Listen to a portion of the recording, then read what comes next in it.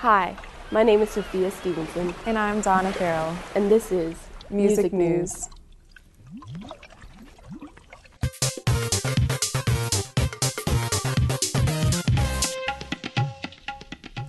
Look out, iTunes. Google officially launched their own online music store this past week.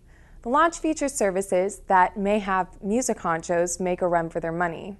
For one, the MP3 store is linked to a cloud-based service, which means you can share your music library with friends. Talk about Google magic. Could retirement be around the corner for Dr. Dre?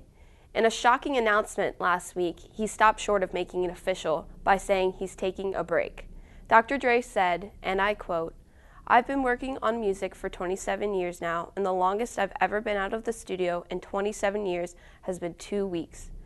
That's a hard-working man." In reference to last week's story, Michael Jackson's deathbed is no longer up for sale. Aww. Courtney Love led a verbal chant not only offensive to the Foo Fighters, but also the gay community.